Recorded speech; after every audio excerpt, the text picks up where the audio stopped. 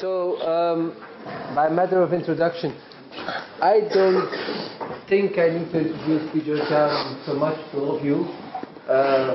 Maybe I would just like to mention that I think about 4 years ago in the 2010 Biennale, we kind of stumbled upon each other, us building up our pavilion, and he somehow sitting in the midst of his furniture shop,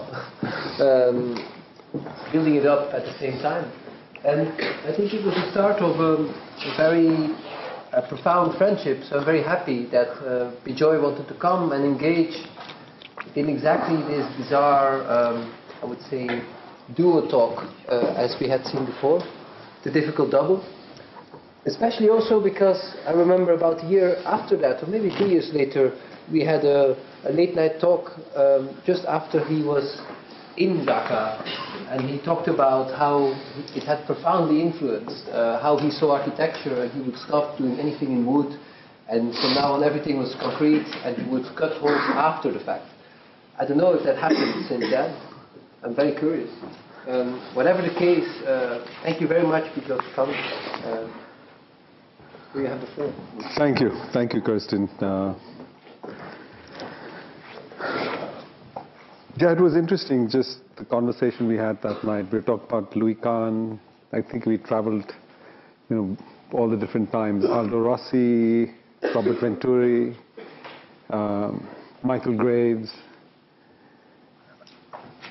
And for me, it's been actually a very special relationship. I'm just saying that because it's not often that you meet someone with such a depth of,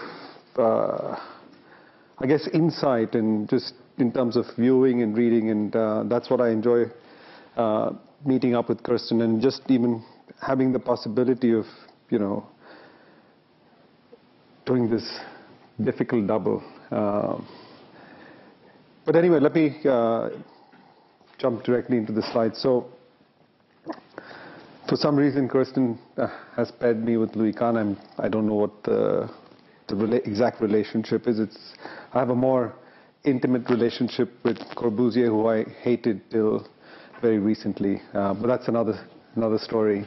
Not for anything else, because I remember in 1972, I remember every year we'd travel for 2 months within the country from the age of 7. My parents were doctors, but it was something that interested them, so it was just about exploring.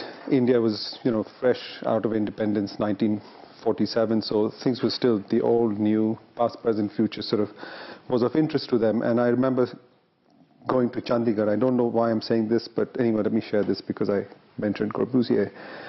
And I remember it was 1972, I think I was 7 years old, and I remember driving, we had this little Fiat, which is this old rounded Fiat, 4 of us in the car, and I'd never seen anything of this stature, this sort of dimension, and it was quite hot. It was about 12 in the afternoon, summertime, 42 degrees, I think, and it was just sweltering heat, and there wasn't a tree in sight. It had just been completed. And I remember driving right up to the Secretariat building, and I just refused to get out of the car. I was just protest. I started crying, screaming, shouting, and and so they tried to get me out for 20 minutes, and then finally had to be driven away. And it's quite interesting because ever since that time, it was sort of a strange. I was traumatized, I think, and it's only until very recently, maybe 5 years ago, that I finally bought a book on Corbusier, in the library. I just didn't, and now I've intentionally taken a project close by to Chandigarh, so I have to drive through. And it's quite interesting for me that it's a whole new discovery. So it's this interesting relationship for me between Kahn and Corbusier, and of course all the sort of incredible architecture that has developed over civilizations, but also what's happening at the moment in the country. And I think, Andreas, we were talking about, we're actually at the cusp, I think this next month, where there's the elections will be completed in the next 10 days, I think. And we will have a new government. But it's quite interesting also because we're in, I think the entire history of the country is going to be rewritten, you know, a 1,000-year history, which is going to completely, at least in my view, or I anticipate there's a, you know, impeding change, and I think this is inevitable. So anyway, for me, the interesting aspect about architecture is really about how does one negotiate this flux of time, you know, and just this idea. Also maybe specifically in the region that I practice, but I think it's applicable pretty much anywhere. So it was interesting. I think it was 2 years ago. I visited Dhaka. I was there for a lecture, and then it was a Sunday morning, and we were taken into, you know, to the entire complex. And so anyway, I'm going to share with you just very quickly these slides, just to give you a sense.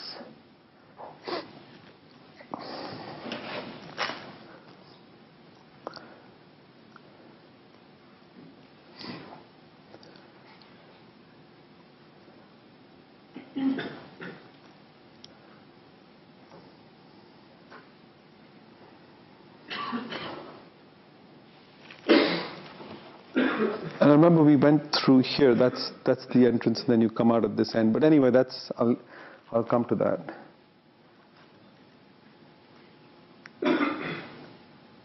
And I guess the question that I have for you is what is the material that Louis Kahn actually built this project with? I'm putting it out on the floor. What do you think?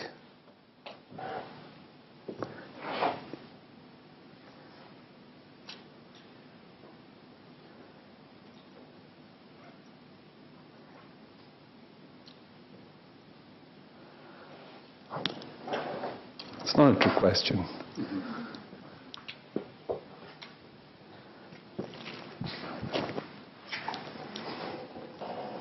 What material did he build this with? Concrete? Anybody else?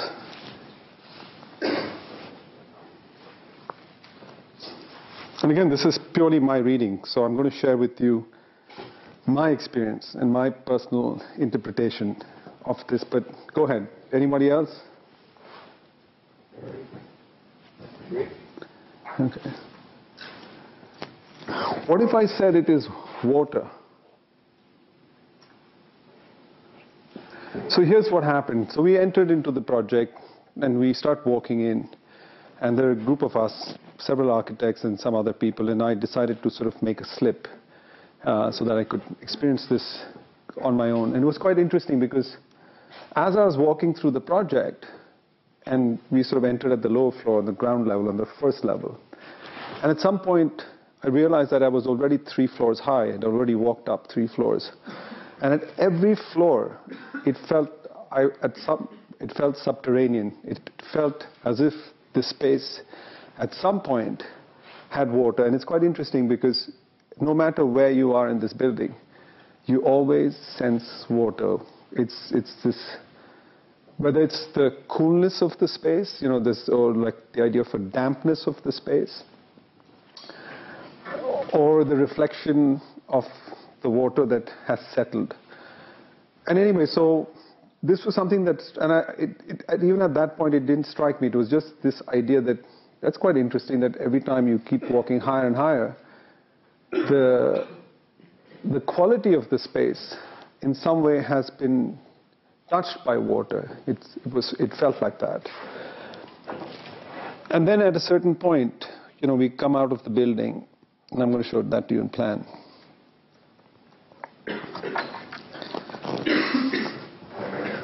I'm going to try and see if I can locate that. Yeah, it was right there. It's at this point, and you see these slots right there. And I'm going to go back now. And so I just peeked. I just thought it was this idea of, and I was walking through and I was looking at it, and every door detail, everything, just the floor, the handrail, even the expansion joint. He had seen every single thing, and I said, it's not possible. How could someone, be able to see this in this? And it's quite a large complex, that there wasn't a single thing that did not meet his eye, not a single thing. And this was something that I was just imagining. I mean, this was a conversation that I was having with myself. It wasn't, and I get to this point where, I was showing you that slot, and then I kind of peeked on one side and I looked through. And it was this incredible axis where this landscape, which was this sort of wilderness, and then I walked to the other side, exactly a mirror image of that, onto the other side, and then it was in perfect axis in symmetry. So it was this strange, let me go back. Here, I was looking at, you kind of looked at these drums, and it went right through. So if you stood there and you looked to the left, there was a construction of man. On the other side was this construction of nature, and it sort of sat in the middle. But at that point, I think maybe, I wouldn't say it's an epiphany, but it was at that point that I registered that it made sense that he built this with water. He actually used water. So if you imagine this massive construction to be a rock, and the marble that's set in, it's a registration of how do you measure this rock. So it's X and Y. It's a sort of registration in the X and Y plane. It's basically laying a grid to something that would be otherwise, an uneven, sort of difficult sort of object to measure. So that was this idea of this marble, which you see. And the entire construction, basically, there's no beam and column. The entire construction is an extrusion, and you can see, if you filled it in, that's what would register. And you see this sort of X and Y marking in both these axes that actually run through the project. Now, it makes sense. Bangladesh is in the Indo-Gangetic plain. Pretty much every single year, the place floods. The Ganges, it has heavy monsoons and it floods. So that's when it kind of struck me that what if, with this idea that he was actually stranded on top of this rock. I know it sounds absolutely absurd, but let's, for a moment, if I imagine that he was stuck on the rock, on top of this rock, and as a way to find a route to get out. So as the water subsided, he actually used the water to cut through this rock to find an exit back out. So in a sense, he emerged, he worked his way from the top back down. So what you see as the water is actually the settling of that flood. Now again, this is the possibility or the possibility of an imagination, how different layers of time basically have been condensed in this, in this very tight, extremely tight time frame. And so I guess what I want to share with you is that it's not necessarily sometimes that it's physical materials that we often imagine that sort of constitute the making of architecture, that the possibility that it is something else, the possibility of wind, rain, sun, and water in this case, which could be instrumental in actually shaping or being used as a material to construct. Again, if you think about it, water, so if he in some way did become water, in the sense that he would then naturally touch every single surface in the building. As the water, do you know what I mean? Water, when a building leaks, it basically goes through everything. If you think of the Grand Canyon, that's a subtraction. It's an erosion that's taken place. So just to imagine the possibility of that idea of transferring yourself or within you in a sort of spatial condition that in some way you move between this idea of a relationship between man and nature and a back and forth relationship. And I think that's, for me, what must have transpired here. Again, I've read the plans, looked at the sections, the models, all of that, and when you go inside the space, at no given point in time can you ever experience, even if you know it in the back of your mind, you can sense or register the section or plan that just completely eludes you. Every step you take, it just disappears. There's no way to catch what you're imagining as structure. It's elusive all the time. Let me just...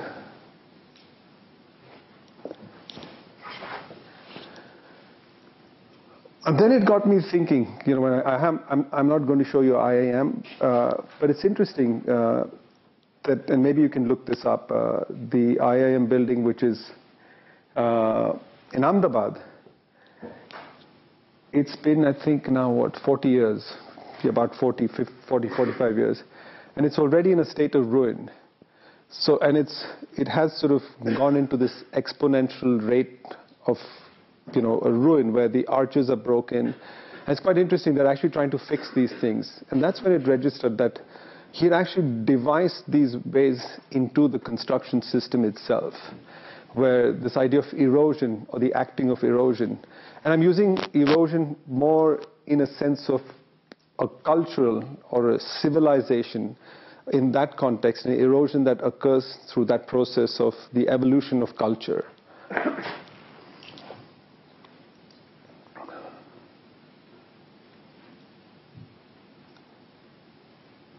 What's happened here?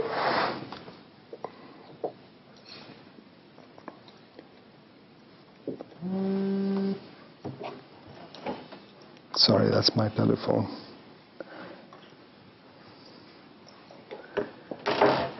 So anyway, this is a film, but it's okay. It's not. So this guy is tearing a building down right now. He's about 10 stories high. You can see that. And it's something that's of interest to me. I still haven't figured it out yet. But there's this whole culture of actually demolition. It's all, buildings are hand cut, 10 stories high. Columns, beams, bricks. And everything is recycled, but that's a separate sort of concern. It's not about the idea of being recycled, but it's about this entire craft. And it's quite interesting because there's a guy like, you have the Freitag bags, I think here. There's this guy in northern Gujarat, and he makes these bags out of cement bags. And it's quite interesting because he can, looking at the construction of a building, can guess roughly how many bags of cement have gone into making the building, because that's what he does. And it's a sort of, he stitches the bags and does that. So he's a sort of quantity surveyor, but just purely by looking at it. And he makes these he collects these cement bags from these building sites. So there's this whole sort of, how do I say, this whole skill of people with this incredible innate understanding of, how to take something down. So I sort of show this image, and there's a sort of very famous line that Louis Kahn said that a brick wants to be an arch, and so I sort of put back this question that what if a brick is not allowed to be an arch? And for me, this is sort of interesting. Is this the way that these are like gusset plates? They've actually torn this building down, so they find the spot or the points. I would say of weakness within the structure. It's actually a brick wall that's been taken down. I know it sounds absurd, but I think there's a great potential in this process of actually subtraction. I'm just sharing this. This is something that is of interest to me. I don't know quite how it will finally transform, but I thought I would share this. And also in terms of this idea of erosion. Again, this is a quarry.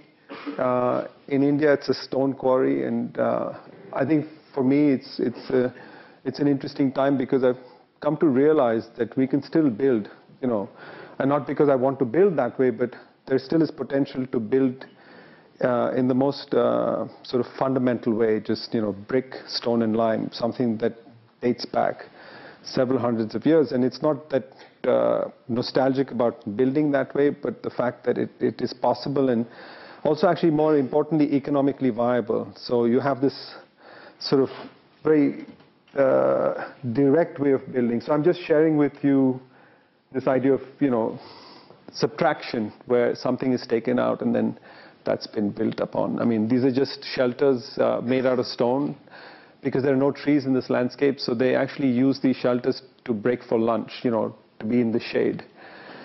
And then they leave these structures behind as they move through these stone quarries. So you have this incredible landscape of these, different pavilions. You can see them, all the various different kinds.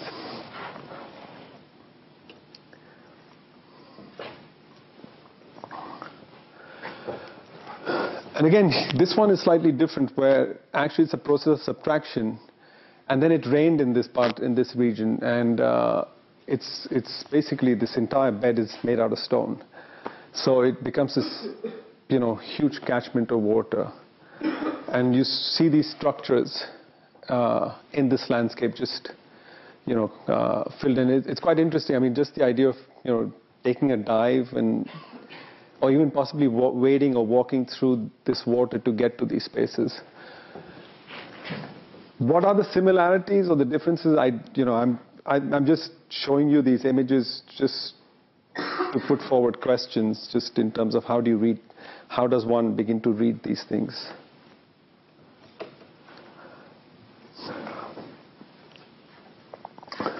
This is an interesting image for me. Do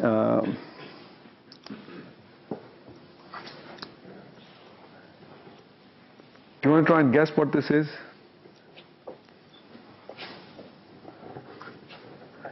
It's actually a negative of a building that's going to be made into a positive. Right? And that's how they basically built domes. The Mughals, that's how they built the domes and arches. So there's this incredible construction. You can see that. And it's got mud mortar, very simple, very straightforward, brick and mud mortar. And they make these constructions, and then you can see that acts as the shuttering for the structure, and eventually this thing is pulled out from below. But for me, it's interesting that can one actually use a negative of the building to actually shape a space, as opposed to the positive. So you're actually using the scaffold, so to speak, to suggest some other kind of space. But anyway, I thought, for me, this is an incredibly, and it was just, an accident that we stumbled upon. It's the Humayun's tomb, so they're in the process. The Aga Khan is in the process of restoring this very, large complex of buildings. But I just thought, let me share this with you. And again, this idea of, how does one begin to read? What is the reading? If one had to build in this way. Again, this is my latest obsession, this idea of, at the moment I'm in the brick phase. And I only say this because, think about it, we have 1,200,000,000 people. Half the population pretty much builds their own, or the landscape of the country is built outside the framework of architects. It's all either built by self-built, or someone, your neighbor, or the town has a few people like the master craftsmen. And so I figured that we still have about 100 million bricklayers available right now, or at least for the next 30 years, I'm guessing, and maybe more. But anyway, and it's not important how good or bad, but the fact that they know how to put a brick wall together. Brick is easily accessible pretty much anywhere and everywhere within the country. So it's just something. So the whole idea of, this idea of craftsmanship, because I think there's also misreading. I mean, this idea of the furniture shop, it was more just because I had these guys who knew how to build with wood. So I figured that's, they were there, they were with me, and so the early buildings were built out of timber. It was just, and it also made sense because of the region we were building in. Of course, now that's not the case anymore. The studio has evolved, has changed.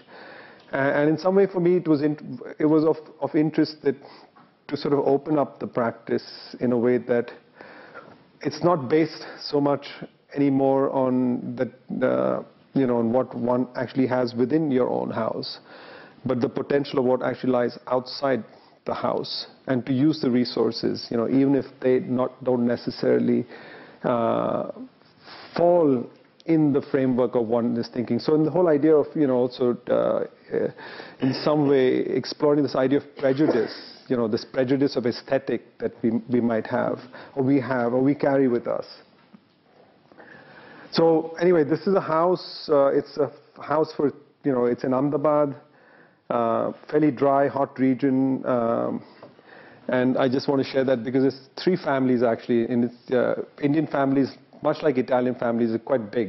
So there are about 15 people in the family, and they have guests and aunts, and the whole thing, it just goes on, and there are functions. But anyway, I just thought I'd share just this model, which is a working model. And so that's one house, that's the second house, and a third house, and then it's wrapped by a public space or courtyard. We call this kind of architecture, they're called Havelis, Haveli, and so each one becomes their own private domain, and then there's this whole other section which is the public domain, or the parts where you cross each other and meet, and so on and so forth. Anyway, these are just studies of the model. And then we used, actually, I'm just showing you, these are studies, or these are our working drawings, because at that time it was a lot easier for me to produce these, partly because I'm not physically there often in the studio, so to check drawings and do all of that. So it's really come from the fact that I'm always on the move from site to site, place to place. So that's why I had to devise these ways. But anyway, very quickly.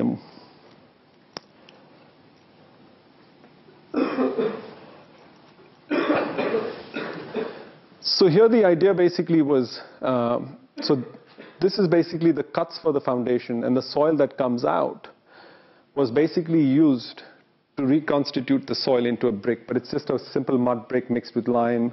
But we then actually developed our own press to make the bricks of a certain size, and also partly because it does now rain in this part of the region. Maybe 20 years ago there was a different kind of climatic condition, but of course with all this business of climate change, if you want to call it that, the conditions or the weather conditions are now changing. So we had to sort of develop slightly thicker walls. And in some way, I call them, the first 100 millimeters or the first 10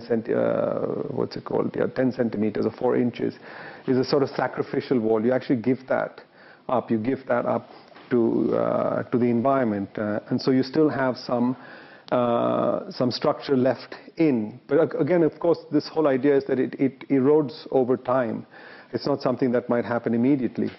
But the entire construction really came out of the foundation. So I would say 80% of the building material was on site. No truck really rolled in. It was all, you can see that's the press, the bricks that came out. And that's the material. And again, the way it was stored was, this was, I think, initially, and then they got stored around the periphery, so the whole courtyard. And the only instruction really was, the detail for us here was, the joint between the bricks, because that's what actually makes the brick in some way connect with each other. So it's, it was how do you get 50 bricklayers who have different skills?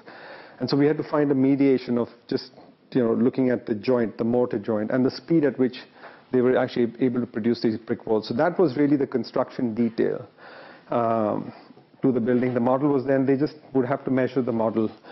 So anyway, the entire project pretty much emerges out of the earth.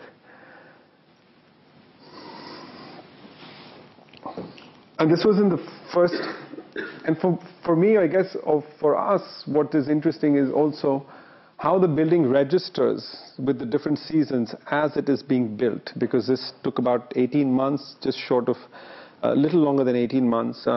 So it does become a recording of the different seasons. So in its inception itself, it is negotiating time, negotiating, the different environmental conditions. And I just don't mean, physical ones like, rain and sun, but also other things that are happening on the periphery. And I think that's also just partly just the business of architecture. Is just, all the different forces that sometimes, as you might have planned certain things, might not pan out that way. So how do you put in a system, or how do you build tolerance into the building? And that's something that is of particular interest to me more and more, is, how does one actually build, tolerance where what we would call error, and I'm looking at this idea of error more as this idea of anticipating, not knowing everything in the sum total of the making or the physical manifestation of the project itself. So there's always some room left in the project, which is open for, I won't say interpretation, but which in some way would shift, would marginally shift the process of what one would have thought about at the onset of the project. Of course, so the whole idea is you set up a frame. It's more like a game, and it's a sort of set of rules that can continuously change. And again, I'm linking this back to Dhaka, because if you understand water, it's an aqueous material. It's liquid, and it has a certain unpredictability. It's very difficult to, in some way, control it completely. So you, in a sense, have to work with the flow that it offers. And so the same idea of, this idea of time, water, culture, evolution, and that's why I said this idea of negotiating time, where you're actually looking at the sort of ebb and flow of political, it's an ontological survey, a political condition, a cultural condition, an economic condition, a topographical condition, how these different forces are actually influencing each other, global economies, local economies, and so on and so forth. So there's this sort of very complex mix, and it's not possible to unravel this entire, I would say, mystery. It's in some way you can find a code. So when this idea of coding really comes more from the idea of negotiation as opposed to resolution of this entire complexity of moving forces. So again, for me, what was important and how I look at Kahn, or for that matter Corbusier now, was that what for me was of interest was their ability to negotiate time. And I'm calling that depth of field. Another word for it, that we have it at least in our books, where depth of field is called despair. And why do I say despair? Because this idea that the sense our registration of time is not necessarily, measured from the time that we are conceived or our inception to our death, but that our imagination has the possibility of exceeding that measure of time.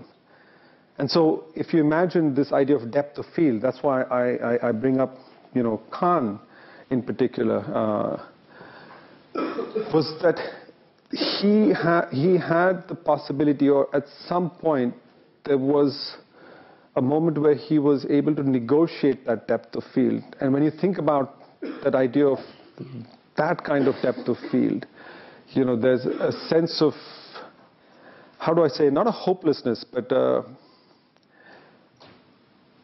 in some way you have to, I would say the best sensation would be diving into a dark abyss, and the sensation of what that might feel like, right? And hence the word despair. And of course, this has been written by some very well-known Hindu scholars, Hindu poets that talked about this idea of depth of field, and they wrote particular music that explored this idea of territory, of this idea of time. And they conceived this word where depth of field and despair were in some way connected. But again, not despair in hopelessness, but despair in the possibility of our potential to measure time in that sort of frame.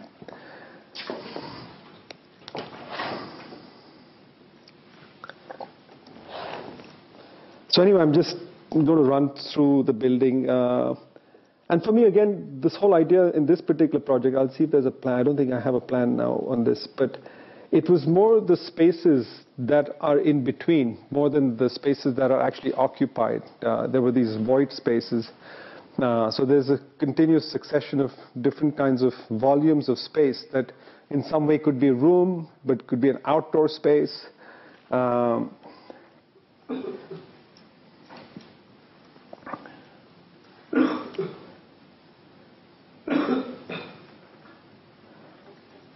So we just handed this building, I think it was a month ago, and there was a big storm in the middle. It was on a hot summer day, and some of these images are taken then. But also for me, this interest of occupation, this idea of absence, and in the idea of absence, a potential presence. And this is something that I discovered more and more curiously in Kahn's work, that there was this idea of another view, of another layer, and which one and how you occupied these different layers.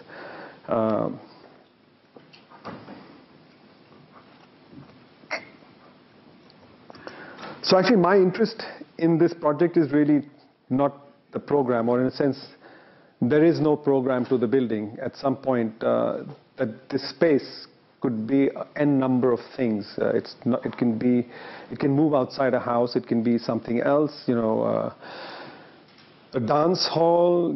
I mean, you can rewrite the program, and then the way that one would occupy these spaces might then, in some particular ways, differ. So the building has the ability to absorb, program and program through time. So that, again, is something that for me was of interest. And I think the same with what I understood when I was reading Kahn and Bangladesh. There were air conditioners now all over the place. Some spaces that were meant to be outdoors were now taken indoors. But the building still had the tolerance, had the ability to absorb, and it still worked.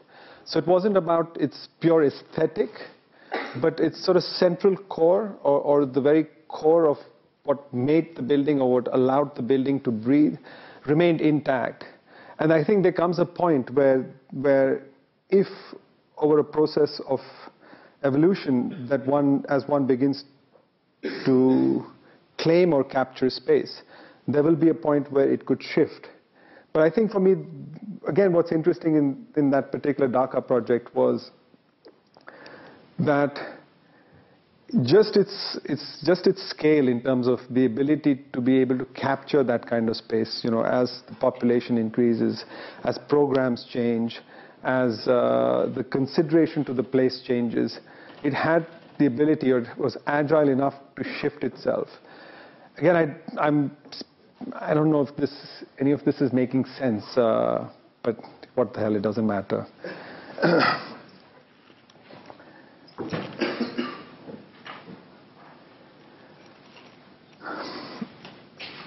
Again, here, I think the clients in this particular project don't really know. The monsoons are due in the next 1 month, and there are spaces where they have to, hug corners and, walk along walls to keep themselves protected.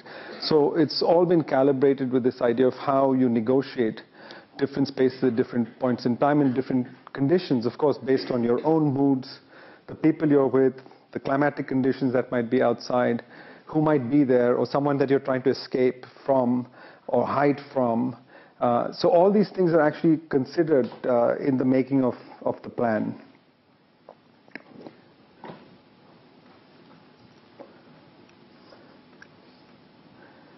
I like this space, and I want to share this space. And I think maybe this is some beginning, but of course we've constructed it. And this is it's a room that you from the main courtyard, you come in and then you go into another room. But what I like is when it rains, it sort of rains inside the room. So you actually, it's a space that, and the door is sort of set right in the front. So, just the nature of the rain and how much it occupies, that the ability to negotiate that, or actually you can walk directly through or sit in that space. But anyway, this is, and that's the space above.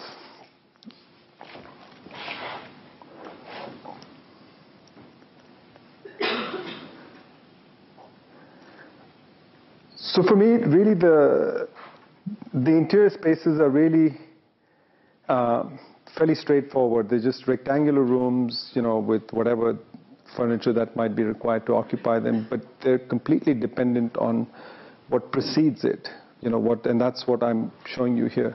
And I think what I do realize, or one of the things that one sees in Kahn's work is actually this in-between space that really is the part that is negotiating this idea of outside and inside. And I don't mean in an outside-inside sense in terms of a visual, but more an outside-inside sense in terms of, what's the word for it?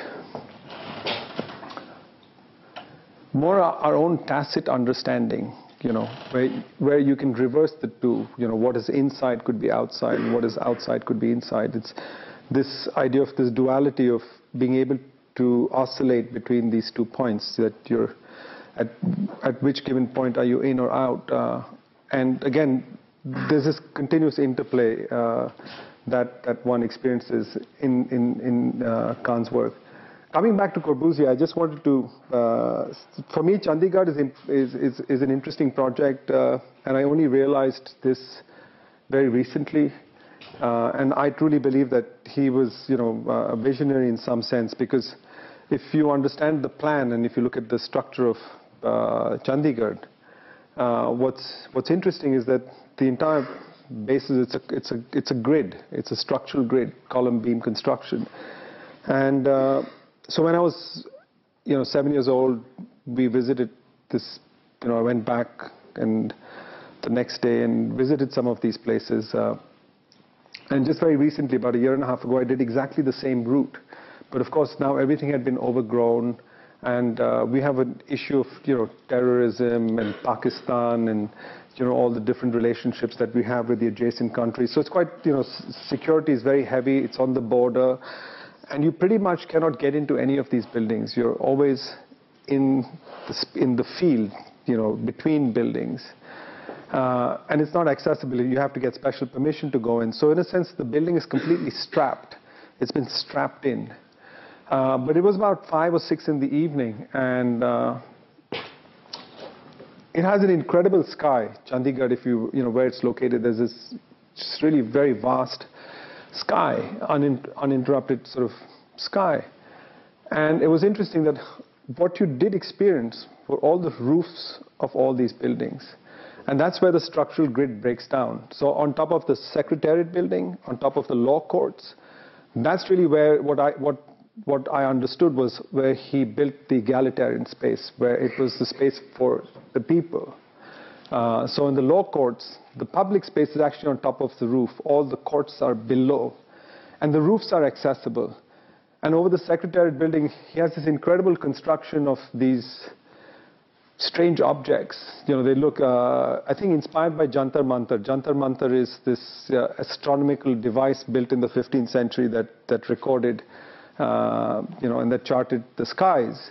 And it's quite interesting for me, or my interpretation, that these buildings in some way are mediating, what's mediating the sky and the ground.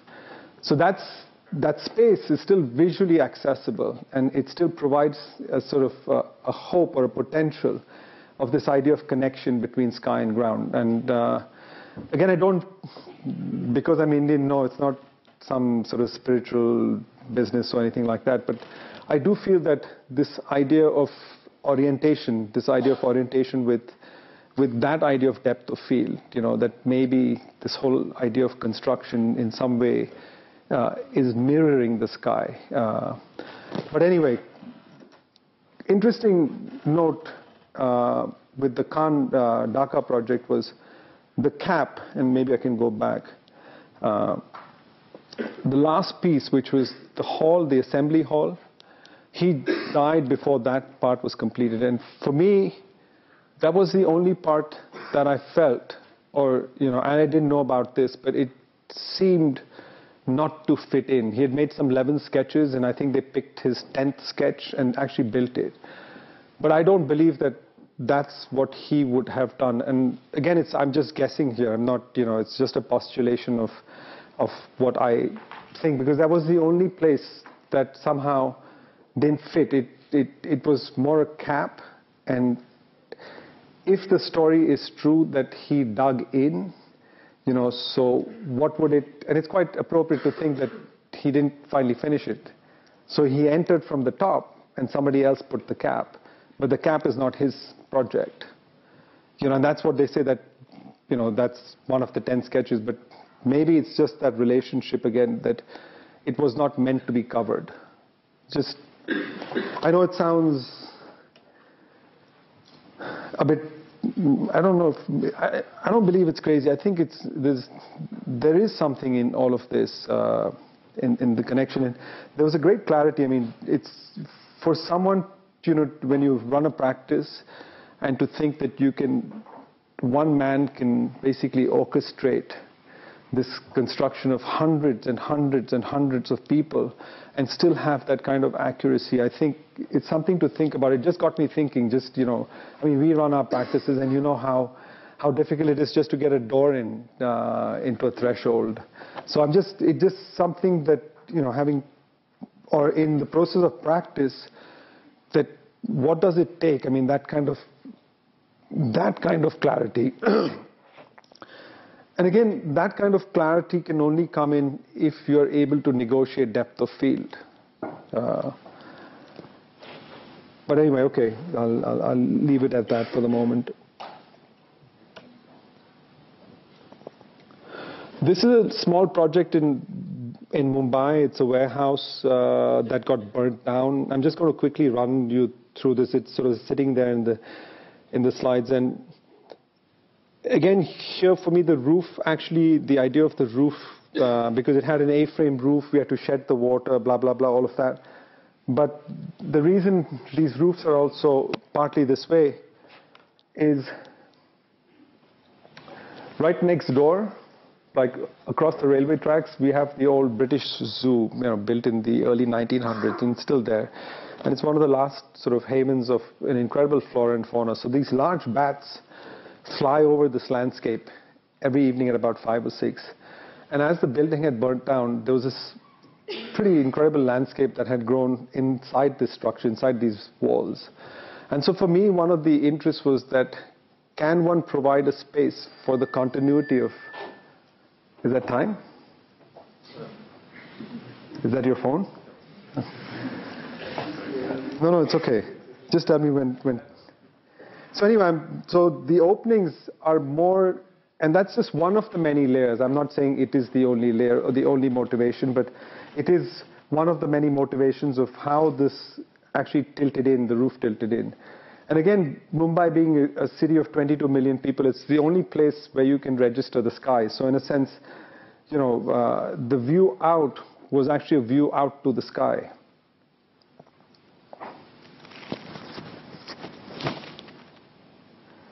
These are just drawings that we make. I'm just going to run through these.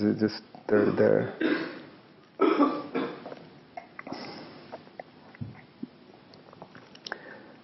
But this whole idea of camouflage, and so I think it was 3 weeks ago. So we have, I think, what you would call do you have a municipality out here, like a cantonment, the local authorities? And so they walked in about 4 weeks ago, and we've got a repair and renovation permission, and so they came in and said, you've got new bricks, and you need to cover these new bricks up. So they said, either you plaster it or you paint it, but we need to have you do this. And so we basically had to come up with this really fast. And so you see these guys basically taking coal or charcoal, and they've rendered the whole, it's like a pencil drawing on the building. They're just rendering the entire building in brick. It just happened. And again, this idea of patina, or this idea of the force, because if we don't follow those instructions that these guys who showed up 4 weeks ago, we basically have to stop work. Everything comes to a grinding halt. So this whole business that I was talking about, forces and evolution and culture and time, and this was not the plan. There was no intention to do this. But somewhere, allowing that idea to come in, and it's maybe an anticipation, but that you leave enough room in that particular detail. There's enough space left in there to absorb these possibilities. I'm just sharing that. For me, this was really the critical detail of the project. And in some way, it sort of camouflages the building. Mumbai has this sort of gray patina because the rain is so heavy that nothing survives one season. Everything goes into this sort of gray. And this gray and black patina. So in a sense, the building is camouflaged.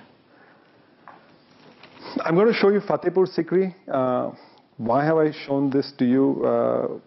Where this idea of Louis Kahn and difficult double, but I think somewhere it's connected to this discussion. This was built by Akbar, I think in the 14th century. 13th, 14th century. And the entire project is basically built out of red sandstone. The same picture that I showed you from the quarry, right at the onset of the slides. They constructed this, I think, this project over maybe 40 or 50 years, I think.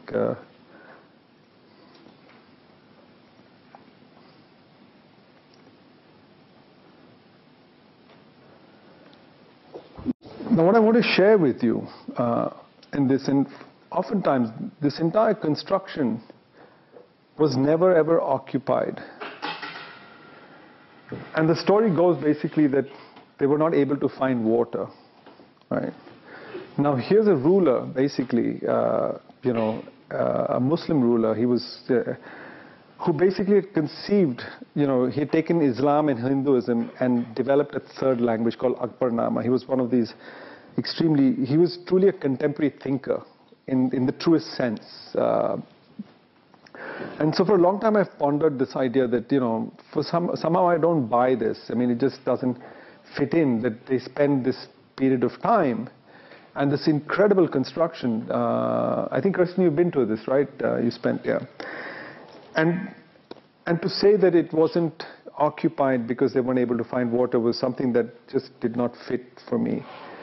And I'm again going to raise this question, that idea of that business of depth of field. But anyway, I'm just sharing with you the nature of the space, the quality of the place, and all this is just, every single thing is just one material, stone, all of it.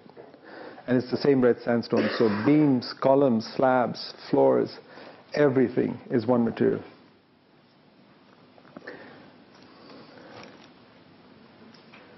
But I'm coming to the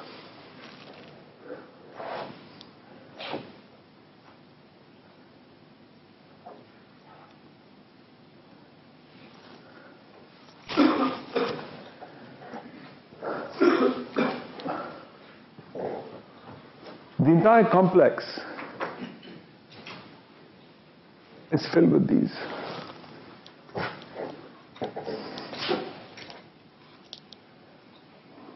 And I'm going to maybe connect Aldo Rossi and Modena. Because in my view, at least this is my thought, it was actually a city built for the dead. And the entire family, this entire, all the tombstones of the entire family over generations basically are housed here. But it's interesting because when you walk in, and I remember this story, again, on one of the travels, and there's a tour guide, and he takes you through, and he sort of describes that water, there was water that came down, and music was played. And there's this one room it's called Sheesh Mahal, which is it's a room which has these little mirrors, and he lights a match, and this whole room comes alive because it's all multiple reflections. And there's this incredible story about this place of how it could have been or was visualized to be occupied. And I'm saying that the idea that when we visit this place and in our imagination we encounter this possibility of this life that continues to be there or could have been there, and it's that relationship between death and life. So for me, I thought, and I still, this is just purely my view, that it was actually, unlike the Taj Mahal, which was built by Shah Jahan, who was a sort of dictatorial ruler in some ways, and Akbar had a sort of completely different sensibility about the entire culture of the place. And in my view, actually, it was a city for the dead, but actually in life, because when we occupy it and when we physically go there, it's been occupied every day. Someone is there. Those stories continue to reverberate, of the possibilities of what occurred. So it's this idea that is in your imagination of how this place is lived in, or by us participating, it continues to exist in that way, and that's the sort of relationship. I brought Aldo Rossi up because, in some way, Modena, I don't want to get into the particularities, but it has this kind of relationship. It's not a tomb, but it is a city, and by our physical occupation, it continues the evolution. It continues that idea of depth of field. This idea of, how that to make a construction in the idea of depth, for me, is something which is very special.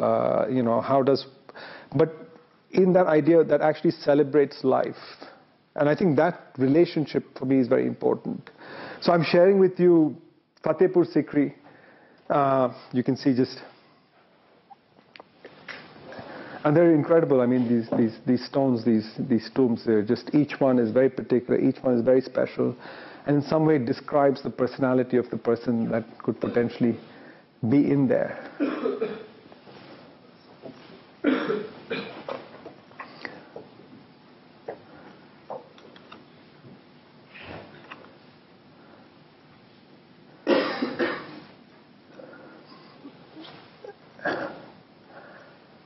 I'm sharing this with you because this is all something that I'm in a process of discovery. Again, I'm weaving these stories purely for myself.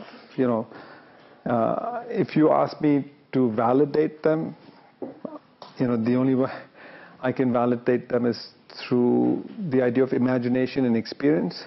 But I do certainly believe that there is maybe some truth in that, because this connection of making an incredible structure like this, of this kind, this entire city, and to say that there's no water, for me doesn't fit. It just doesn't, those two don't meet. So anyway, that was one of the postulations. I'm going to share, this is a project that's in construction. It's a weaver studio, it's a working complex for weavers. The client is Japanese, but she comes and spends a fair amount of time, and now is pretty much going to have half her life, or half the year in India and half the year in Japan. And it's not because it's economical to work in India, but there's also a certain reason that she's able to do certain things, certain ideas that, in the manner that she believes is what nourishes her. Just her idea of how she would like to participate with what she does, her craft, if I may call it that. So anyway, this project is in Dehradun. It's in construction. I'm showing you this image because it's been visualized in some way of these different layers of time, from Humayun to Babur to Akbar. It's the idea of past, present, future, and the idea of materiality also of the building. This is the building I was telling you, where the entire project is being built out of three materials: lime, brick, and stone. Even the slabs are out of stone. The columns, the structural system, some of it is out of stone. It's in the same economy of what we would build, let's say, with a concrete frame. Again, it's not the interest that, for me, the interest is that we can still do it. So I want to exercise the option right now, till such time that we can do it. More not from a nostalgic point of view, but the fact that it can be done.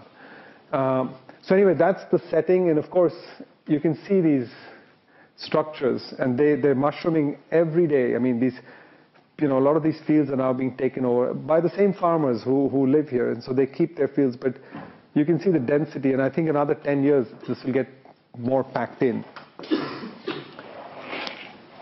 I'm going to just run you. For me, what's interesting is that she has started farming while we're building the project. So the whole idea of the act of building in the same way as it's both, if I use the word cultivation, that to use the word cultivation for both. So this idea of nurturing the land, so the building site is also being farmed at while the construction is occurring at the same time. Now she plants indigo, during full moon. So the soil is nurtured, the plants are grown, the indigo dye is made, and this whole thing is a process that has started with the inception of the building. And this dye is something that they will use, as it gets older, the dye gets better. So it's something that in some way is measuring the time of the building, or the time of this entire inception of this project. I'm just sharing with you pictures of the place. I don't want to go into too much detail, but I just thought I'd share with you the sort of atmosphere of the place. And so the whole idea of construction as a process of complete, incomplete, there's a play on the word, complete, incomplete. But everything is within a 2-kilometer radius. This is the river, this is up in the base of the Himalayas, up in North India. And so I've sort of visualized that this is again like an erosion. So the foundations in some way emerged from the ground, as the water washed through, ran through these mountains, basically revealed some kind of, how do I call it, like a bas relief. Something was discovered in the soil. And then from that, cues were taken to, in some way, register some kinds of spatial conditions that one has to read into. So it's more like an archaeology of the place.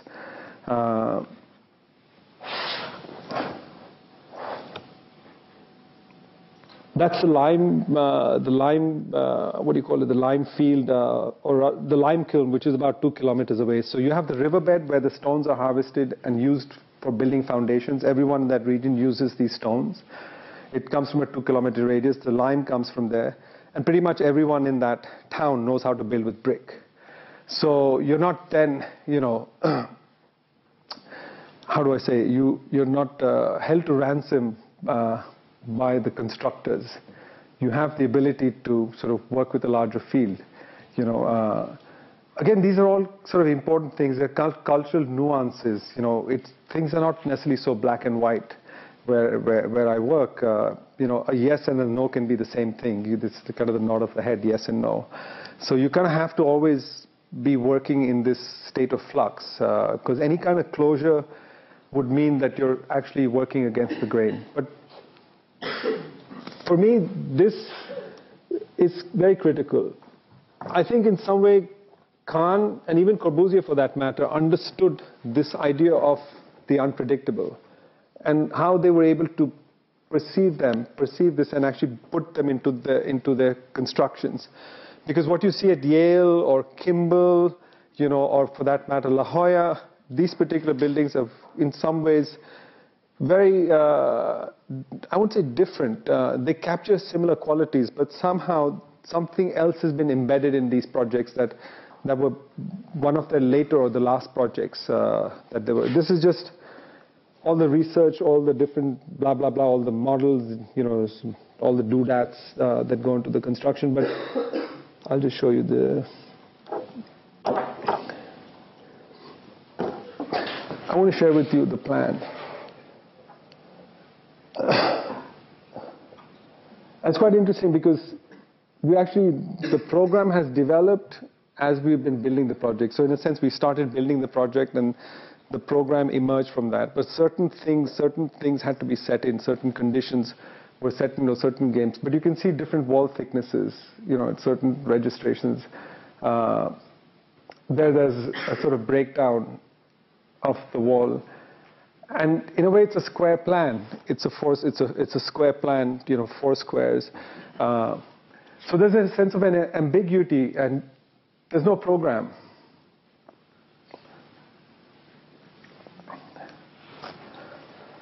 In these spaces. So it remains open for interpretation.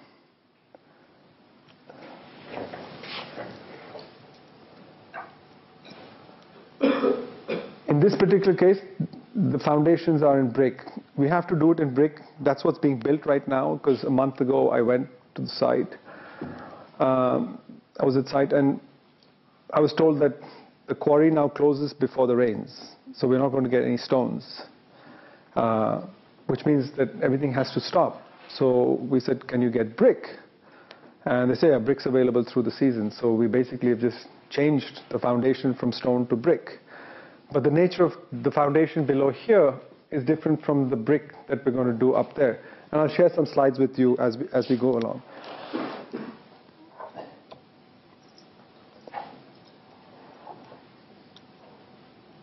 Come on. What's happened? So anyway, yeah, this is all the stuff that they do. It's pretty, it's pretty impressive in terms of, yeah, that's the plan. And again, the reading on the site, because this was a land that's been cultivated over maybe 50, 60 years. The guy who was, plowing the field with the cow was actually the original owner of the land. and he comes in, he's brought in because he knows exactly, he has a full relationship with the land. But importantly, what I'd like to share with you is really that so it had already been colonized. The land had already been colonized by man. And basically the footprints that were left behind in some way were what actually defined the location of things within the project. Because, the way water moved through the land, it was a field that, it was a parcel of land that was cultivated. So they had to use, very simple means of, taking water out, traversing the different levels, so on and so forth. And that's what actually gave the clues to how we want to put these particular buildings on site. So anyway, that's the workshop. These are just something just thrown in for scale. That's the gallery space. That's a dining space that we've converted that. And then that's the washing space. And then that's the residence. So it's a live-in workspace. And eventually they'll have more residences because now they have friends from Japan who want to come. There's a potter. And it's sort of, as the project is being built, the program continuously is being expanded on. And so it's interesting that how, it's more a system that has been set in place that can negotiate all these possibilities.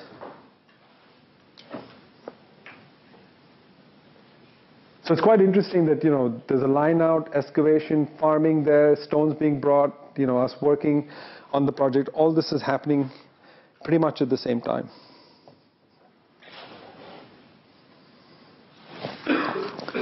Again, what's important here was dimensions. These dimensions are based on materials that are available, materials that could have been available. And they, in a way, traverse this idea of past, present, future, the dimensioning system itself. There's a sort of DNA in the dimensioning system. So it ranges from 3 meters up to 5 meters, and then how the systems might alter themselves as they modify. So it's in a sense, fractals, the idea of rhythm, of material rhythm, of evolution, all that has been, at least in a certain sense, been taken into account. But the primary premise of the project is that it actually comes from the idea of erosion, rather than it's something that has emerged out of erosion.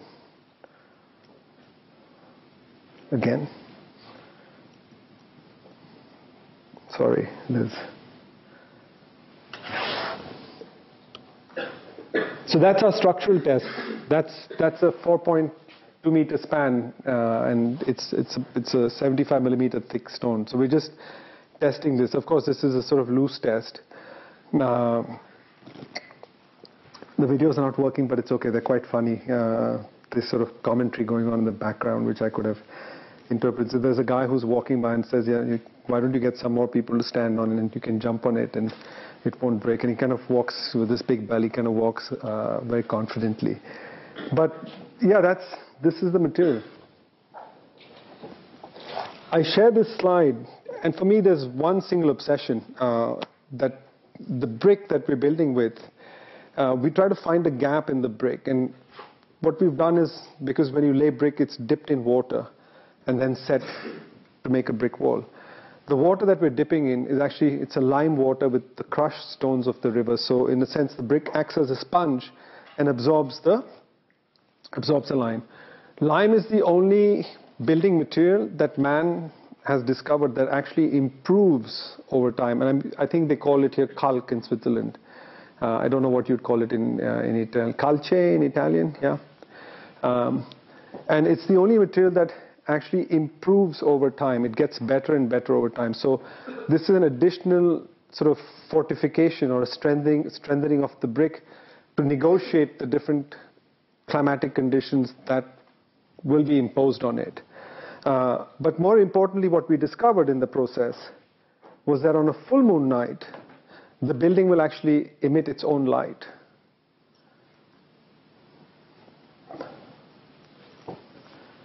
So these are just the tests, and we've done this. It was just discovered because what happened was that there was a full moon. We were driving past. It was late in the evening, and we saw the riverbed, And this riverbed, basically, which I showed you in the earlier slides, it was glowing.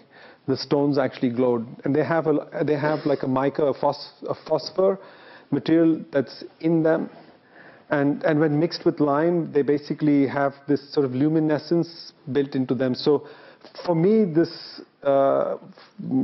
what keeps me going is just the potential or the idea that to be able to see a building that can emit its own light.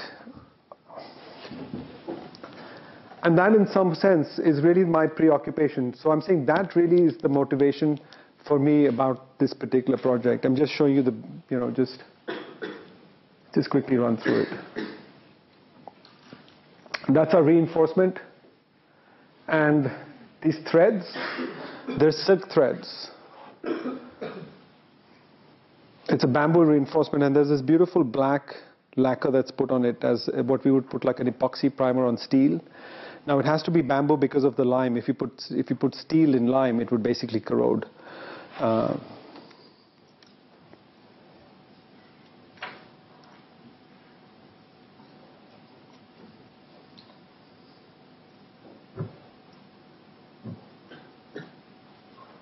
just going to run you through this.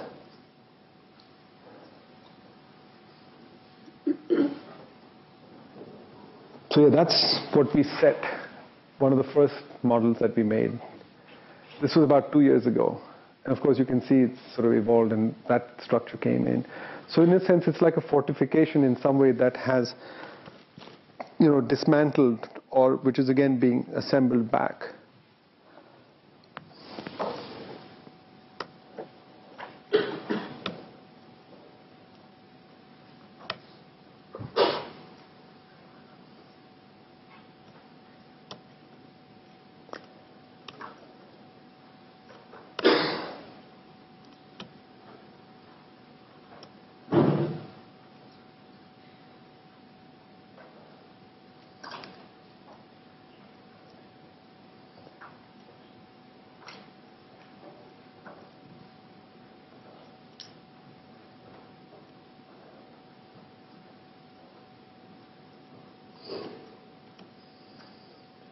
Those are the offcuts.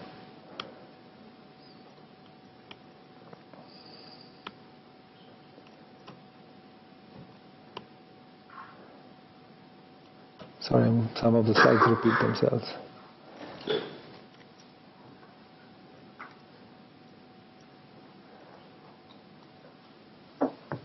All the door frames are made out of stone. There are these stone door frames.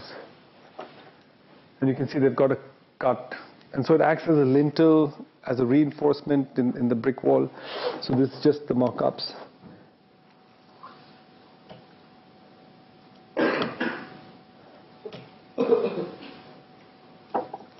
The film's not working, it's okay. I just thought I'd share this with you, and then maybe we can open it up for, a conversation. Thank you.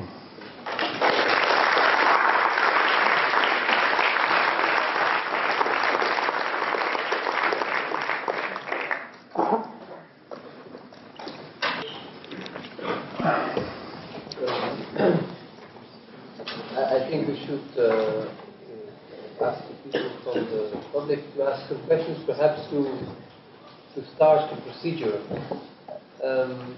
Bijoy, I would like to reduce it to very simple questions. There were two thoughts I had in relationship. Do you need the mic? No, it's okay. There were two thoughts I had in relationship to your presentation of depth of field, touching Patrick, Kahn, Rossi, even to a certain extent. One was perhaps form and type, which I feel is very much there, but you don't talk about it. So to what extent a certain idea of type seems to be always there in Kahn, in Rossi, is also perhaps a reason why you interpret Patrick as a city, because it repeats a certain idea or type, or what you recognize as a certain kind of buildings. And it's also, even now, very much in the last project you show, and it allows you somehow to extend it because the type is so strong. And in an odd way, I feel type seems to be related then again, perhaps over Rossi and this Modena cemetery. Perhaps you could refer to that too, somehow suggested. And we've been busy with Modena as a kind of a city very much in the Gala-Perese fashion, but for the dead. And then all of a sudden, you read your Kahn connection and something totemic, perhaps. So the question to when you read Fatehpur Sikri as a city for the dead, there's an implicit symbolism to that. The depth of field, the escape of Kahn from his own building. There's something you carry with you there, where a building is not just a building, I mean shelter. It always seems to carry within itself the totem of something else, the way you relate with the world, the complexity.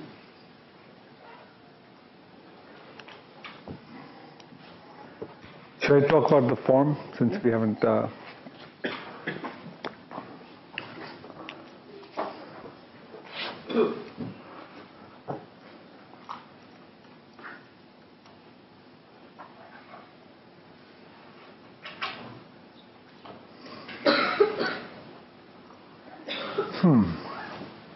Tricky one. Maybe I can use the project, the last project that we showed, and I think the form for me in some way emerges once the base conceptual core is established, So, and in this particular case, in a sense, it's quite mundane. I mean, it's banal, in my view, when I think about it, really, was that I realized that if I had to build here, one was that I had a motley crew that I would be building with. I really did, and I don't use it in a facetious way, but I was really, in some way, these people that I was going to be building with were complete unknown to me. There was no relationship of any kind at all, except for the fact that I knew that they could build with brick. So, from that banal point of view, where I said that we have 100 million bricklayers to our disposal, the form for me kind of emerges from that, because it was important that I had to be able to tell a story to them, right? And so it's quite fascinating, and in some way I was then referencing, Kahn, the sort of regular brick buildings that one experiences along the road, the construction of Fatehpur Sikri, and so this idea of a commonality, a thread that sort of runs through, and it still does exist fundamentally in the DNA. And this was something I was very curious about, and so the storytelling itself, how does one develop a means of communication in the building of this project? In some way, then instigates the form, but simultaneously, at the same time, there's also a programmatic insertion that occurs, where it's the idea of the weaver studio, blah blah blah. And sort of looking at the entire complexity of the nature of their working. And again, for me, I think was this idea of how does one negotiate transparency, openness, and enclosure? Because in some way they actually should contradict each other. So this idea of fortification, but at the same time, a lack of one, or a transparency to it. And that's the idea that I had to then introduce, this idea of time, this idea of erosion into this set of conditions.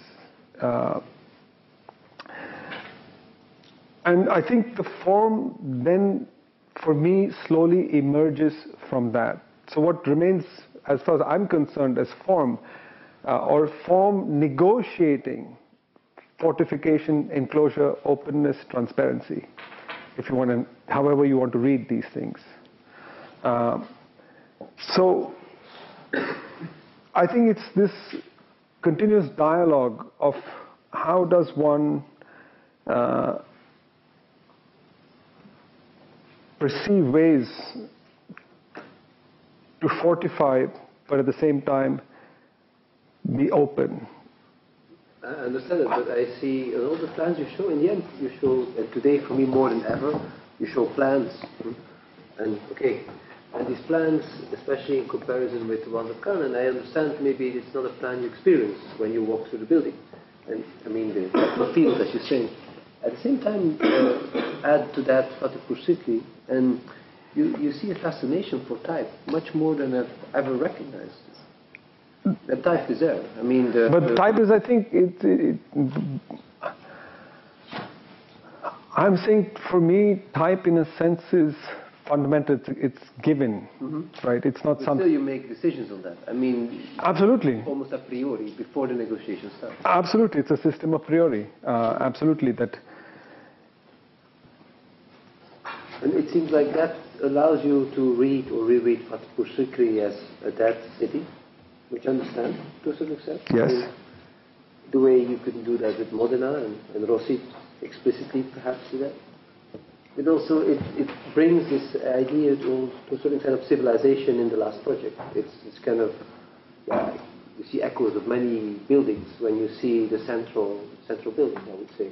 Not unlike the Kahn Dhaka, or not? Yeah.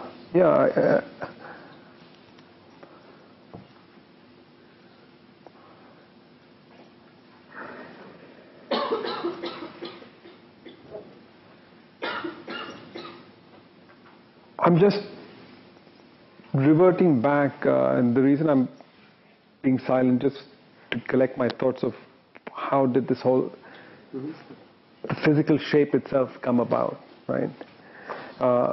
For me, fundamentally, I remember the first sketch, which is not 10, it doesn't matter really, was this idea of making an enclosure, right? It was, for me, it's something that I fundamentally start from, and there's a typology, a sort of dimensioning is, same way with when I see your work, right? There's a proportioning system, if you want to call it that. But it's a proportioning system that is where it's between being familiar and unfamiliar. You found a DNA between an understanding of yourself and in relationship to what you make. So I'm saying, if I call that form, right, what do you define in the end, again, as what is form, right? Is it the physical object itself as the form, or there is a sort of molecular structure that is already inherent in the body itself, that is the one that is form making? I don't know if... I would agree with the last one more than the first. Right. And through a series of manipulations, I'm saying between intention and between intuition. You need both to sort of operate or crisscross or possibly run in parallel with each other, right? But always with an understanding to yourself, because I'm saying that space or time will only exist with a minimum of 2 points of reference. You have to be the first point of reference,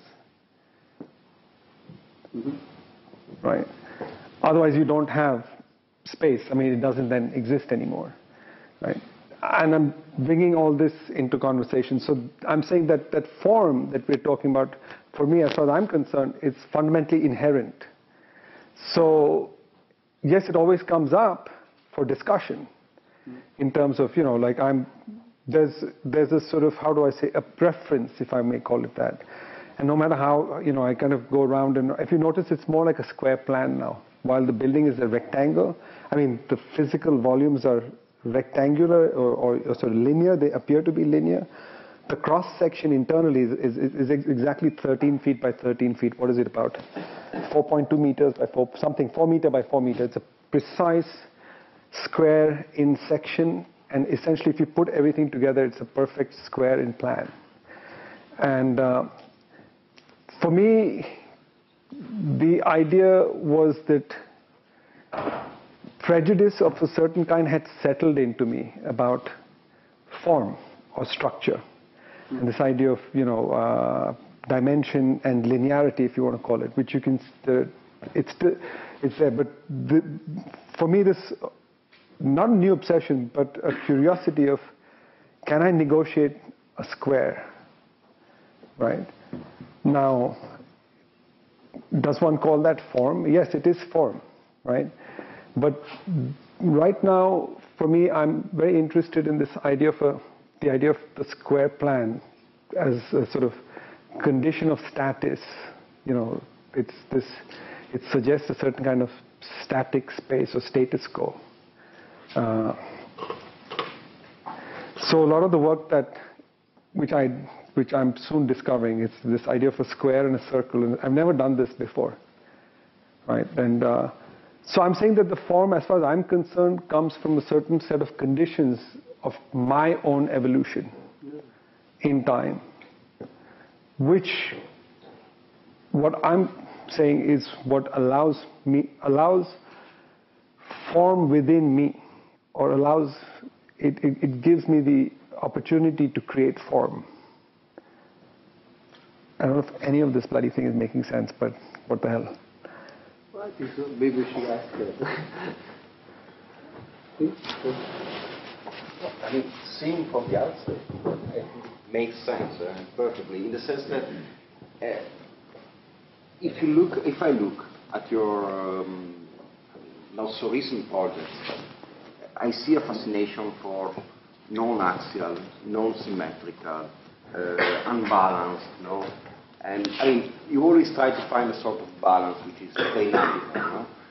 And then lately, I think there's a shift. At least I can see a shift. I mean, in a way it seems that you are somehow becoming a classicist, right? Which... but what if I was always a classicist? Yeah, and I think you always were. But in a way you were... But that was my decoy. Too young to be confident. Too young to be sure enough of it, let me say, to be able to speak that language. But these latest projects are very much classicist projects.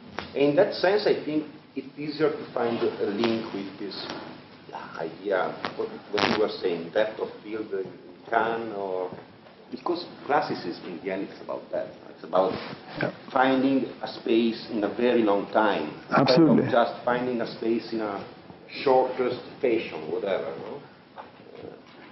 And I think that there is this entire discourse on forms find a place in this very long time. I find it interesting negotiating the square. So you accept the square, but you negotiate the square. I think that's fundamental.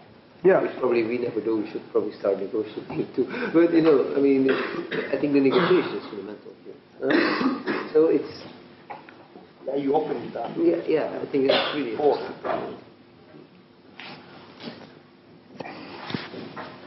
Please, somebody else, huh? Come on, guys. Content, no?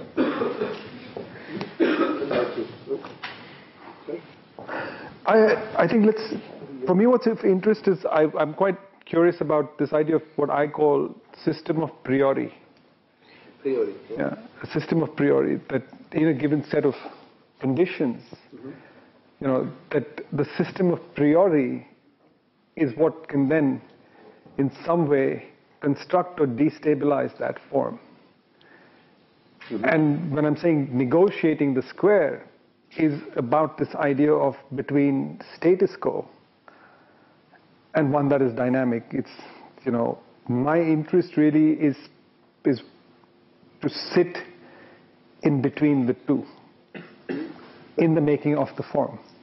I was wondering for a second now, I mean, it crossed my mind while you were talking about that as a comment of what Andrea was saying. I don't think a lot has changed. I think, as you say, it was always there. But I think it's true. I mean, or maybe no, it's rather a question. I wonder, when you were working more with wood, there was a craftsmanship. I don't care about craftsmanship. But now I think it's much less so. It's much less visible. I have the impression, which I think makes the form more visible, or not. I don't know. I wonder if there is if things got clearer. Because maybe you were never interested in craftsmanship, but you cannot deny that it was somehow visible. It was there. Yeah, but that's what happened to the image. Okay, let me just... there's a reason why I say that we're bringing this business of craftsmanship into the picture, and there's a reason why I pulled this image out.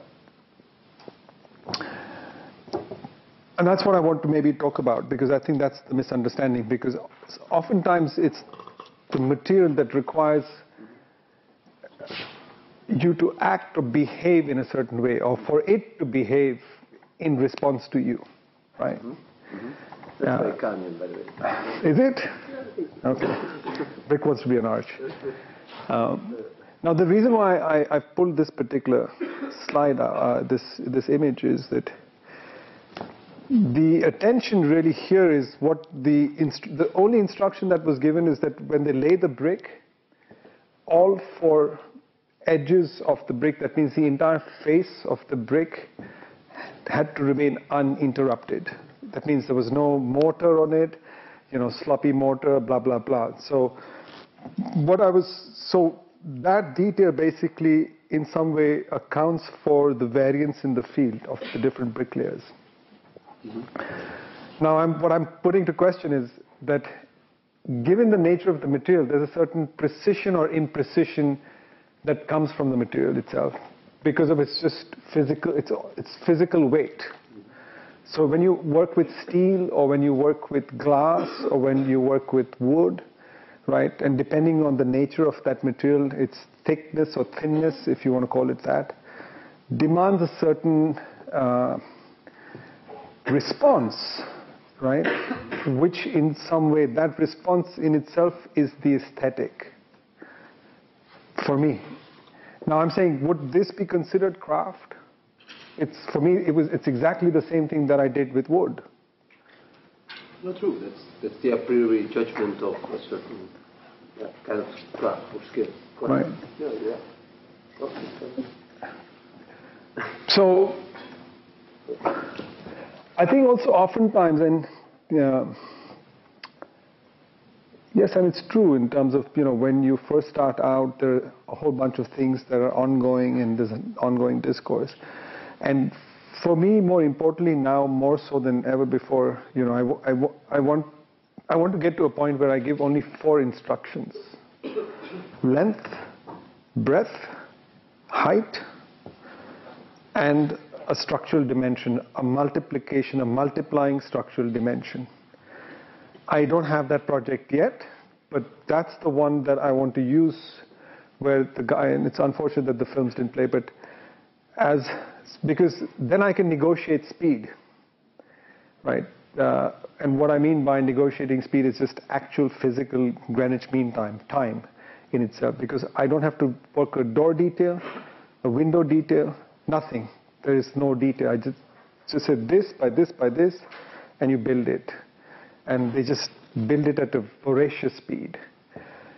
To then come back, basically, and cut it down, like, I just showed you some images of that.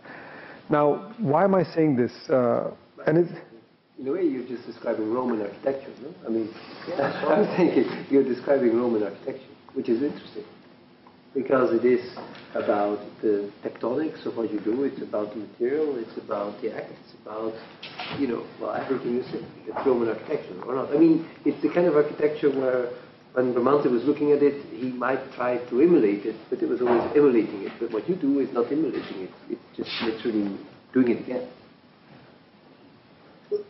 I mean, potentially. Possibly, exactly. Not sure. Yes, not sure about doing it again. But again, within that, there's an inherent problem. That's a whole different discussion. That's why I'm still trying to figure it out. Maybe figuring it out is not the idea, and to actually just do it.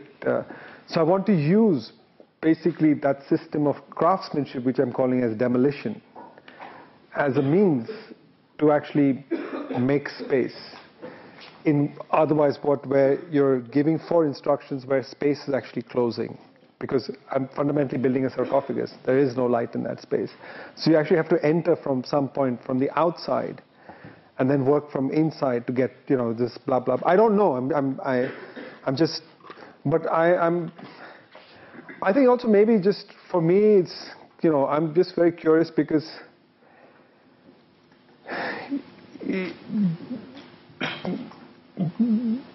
it's just the sheer amount of variances that one has to negotiate all in one day. I mean, let alone 1 year and let alone 10 years. So can one develop an inherent system that can absorb, and can you develop techniques or methods that can absorb these variances over a period of time, for me is really my curiosity. That's all I really care about. More so now than ever before. Go ahead. Say that it all sounds in the end very Roman and very Kahnian, because, for example, at the very beginning, you were showing this marble line, Yeah. concrete. Yeah. And it's true what you say, that it's like a grade which is measuring this rock. At the same time, if I remember well, he was even worried about the fact that the cast would have not been precise there. So it was really marking one cast and then the cast of the day after, in order to mask it. So it was, in a way, even measuring time, this Absolutely. marble. And in that sense, even transcending handcraft, because, it's there. It's very much about how you do things. At the same time, the result is not speaking about that.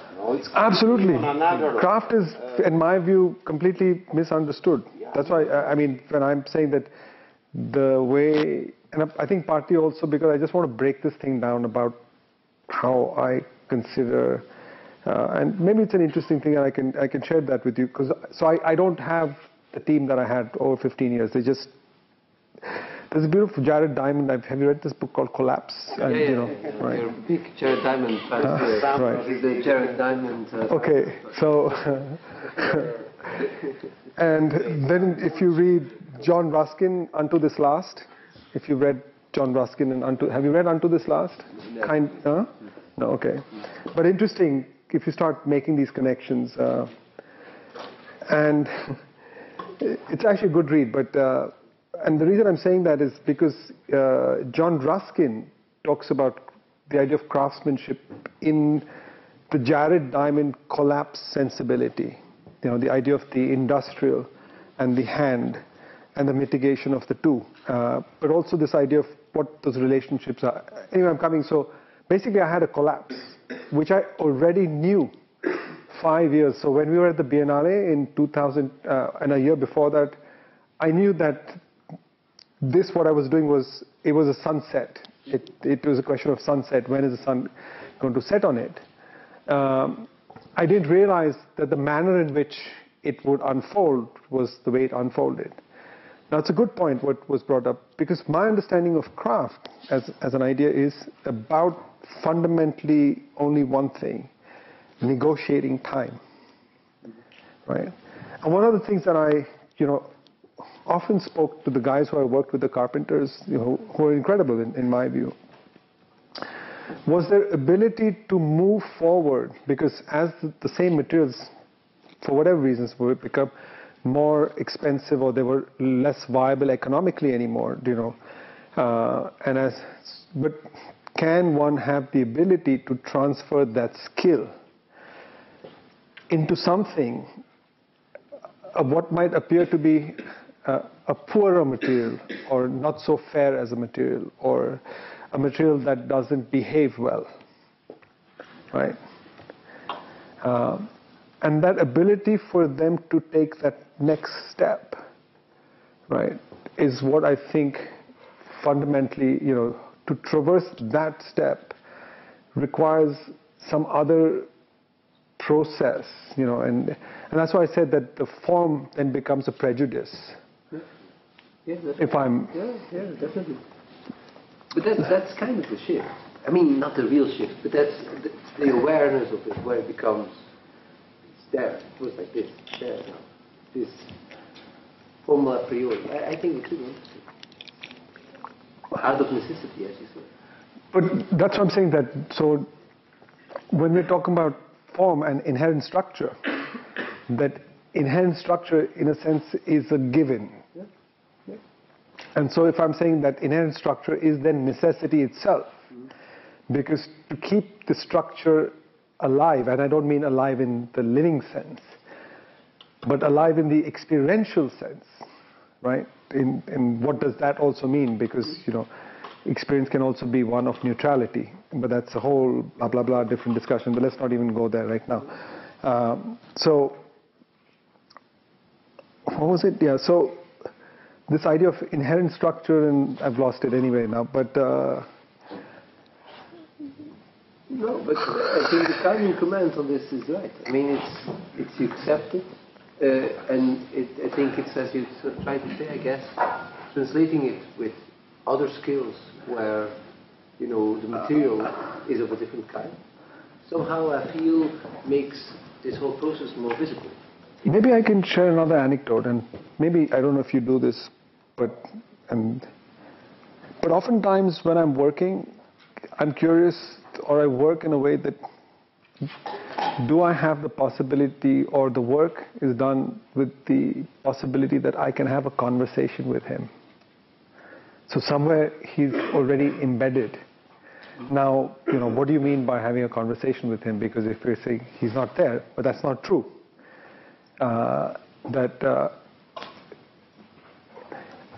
likewise, I would say with Rossi, you know, with you, with a friend, you know, it's complexly it has a complexity of many layers of these dialogues that are occurring all at the same time. You know, just. But for me, the interest lies in that possibility of that dialogue, which for me also is the form, or is responsible, or is not or is instrumental in the making of the form.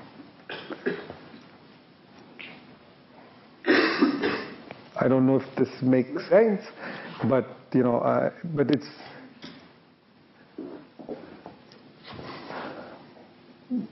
So, yeah. I have a question not related to form, but related to sound.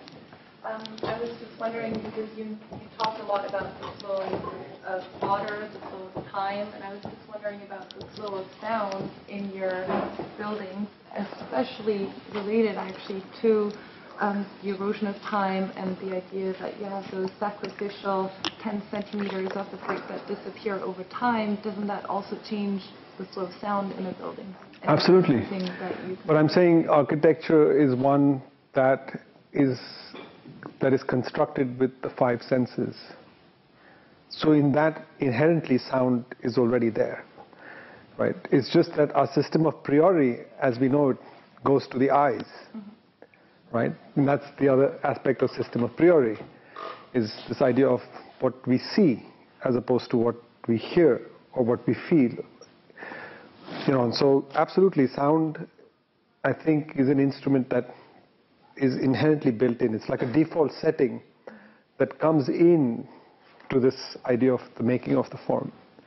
But it requires the five senses as a system of priori. So if I want to be precise in what we're talking about, system of priori, my interest is the system of priori of the five senses and how they develop a communication between themselves in the making of the form, which would mean also the material, and so on, blah, blah, blah, blah, blah.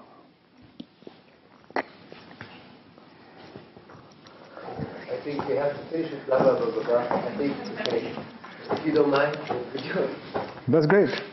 Thank you.